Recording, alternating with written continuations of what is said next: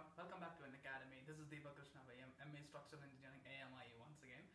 So in this lesson, we are going to see a bit more about the gel space ratio of the concrete. So this is the continuation of the previous lesson, and today we will see some of the calculations based on the gel space ratio and the theoretical strength. Also a little bit of more theory about it. But before that, don't forget to subscribe to the YouTube channel of the Academy, and also follow us on the app and the website of an Academy. So let's start. Hello everyone, good to see you. Hope you're having a good day. So this is the continuation of the previous lesson that connects gel space ratio and the strength of concrete. Okay, so previously we have seen how this concept called gel space ratio came into existence and the works done by Power and Brownyard. Also we have seen the equation based on those works and their works, and it's known as the Powers equation. So today we are going to see some more concepts about the gel space ratio and also a little bit of calculation based on the gel space ratio and theoretical strength. Okay, so let's start.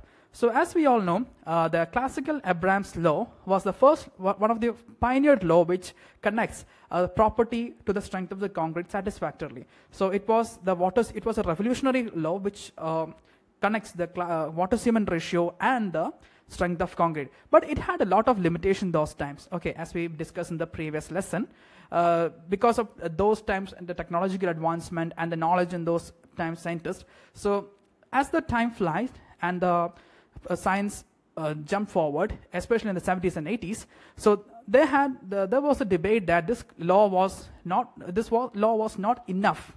Okay, that means that because of the advancements, this law doesn't provide enough satisfactory results for the modern day approach. So some of the limitation that law had was the degree they considered only the water cement ratio. Okay, so some of them it excluded was the degree of hydration of cement and its physical chemical properties, temperature at which hydration takes place, cracks formed due to hydration bleeding, and also air content in case of an entrained concrete. Okay, because all these things can be directly affected by the water cement ratio, but in those times water cement ratio was the basic property. Okay, but in modern day, when the superplasticizers and other admixtures came into existence, it became a bit unstable. Okay, so hence the gel space ratio came into existence. All these things were explained in the previous lesson. Okay, now let's see what gel space ratio is. Let's take one more recap of it. So what is it? It's the ratio of volume of hydrated cement paste to the sum of the volume of the hydrated cement paste and then that of capillary pores. Okay,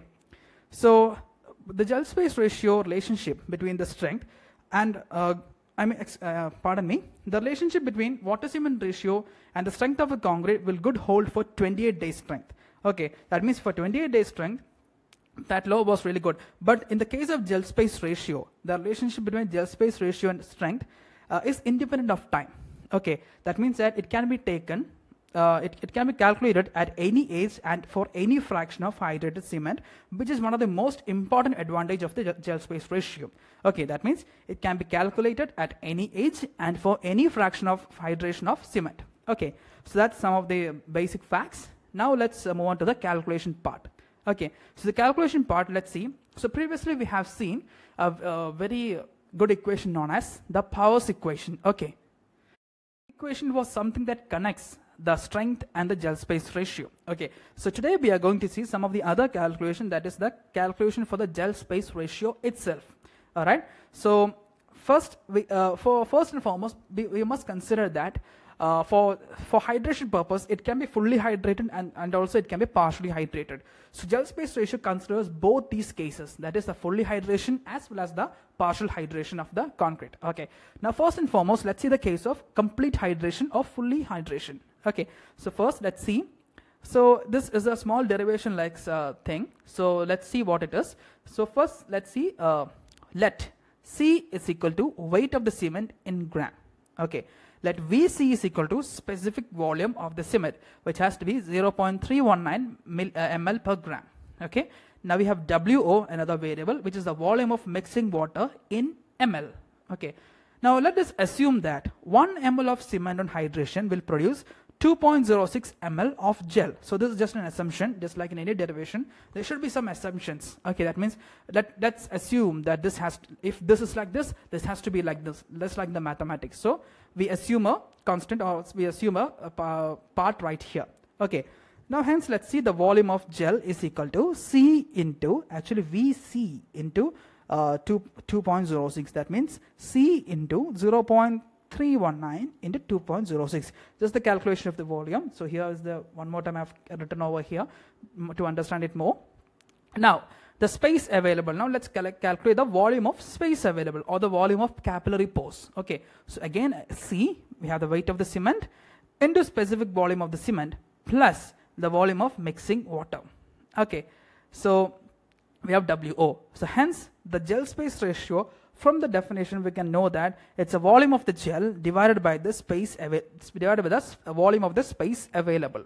Okay, or is the volume of the gel divided by the volume of the capillary pores present inside the gel. Okay, it's a volume space ratio. Hence we can conclude that the formula for, by putting all these calculated, all these assumed and calculated substances in this definition, or in this ratio, we can get that X is equal to 0.657 C divided by 0.319 C plus WO. So this is the gel space ratio for the complex hydration. Okay, now let's move on to the gel space ratio for, pardon me, not complex hydration, complete hydration. Okay, now let's move on to the part for the partial hydration. Okay, so again we have a let here, that is alpha is equal to fraction of the cement that has hydrated. So as I mentioned before, gel space ratio can be calculated at any age and for any fraction of hydration of cement. So that fraction of hydration cement, let that be alpha.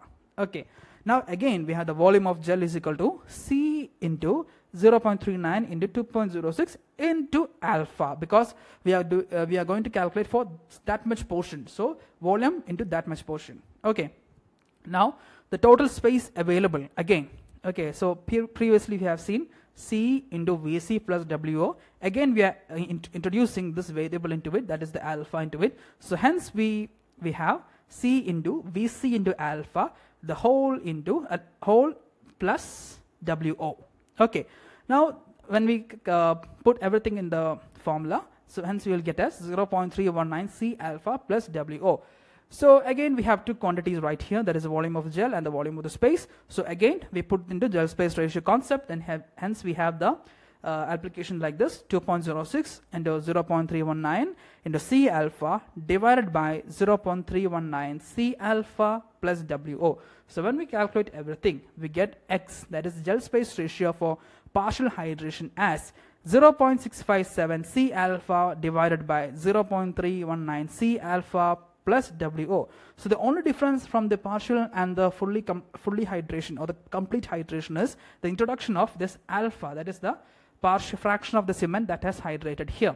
Okay, so I hope you understand the difference between the partial hydration and complete hydration mathematically. Now let's see a example problem. Okay, so we have to find, to calculate the gel space ratio and the theoretical strength on full and partial hydration. Okay, what do you have got? What is the given? The sample of the concrete with 500 grams of cement. So we have the grams of cement right here, and 0.5 water cement ratio. Okay, so we have the water cement ratio as 0.5. Now let's see the calculation goes on. It's a very simple calculation, just the application only. So we have the gel space ratio for full hydration. We have the formula right here. So if we put everything inside, okay, where C is equal to 500, that's the amount of cement, and WO, let that be 250 ml. Okay, that's the water that has to be added. Okay, volume of water that has to be added, and then hence we got 0.8. Now we have the gel space ratio, that is X. To calculate the theoretical strength, we are using the Powers equation, that is S is equal to 240 x cube. Okay, so here we have the X. So hence 240 into x cube, we have the value 123 megapascal. Now next one is the gel space ratio for partial hydration. It's also very simple. So here the question they have asked for 60% hydration. Okay, so the question was for 60% hydration. I didn't put that in the given or find. So they have asked the question for 60% hydration also. Okay, they will give in the question paper how much hydration we need to find out. For how much hydration the gel space ratio should be found out. So here for in the question we have 60%. Okay, so again we take the formula for partial hydration again. So this is the formula for the partial hydration. We apply all the values. So 0.657 into 500 into 0.6. So alpha value is 0.6, that is 60 by 100. Okay.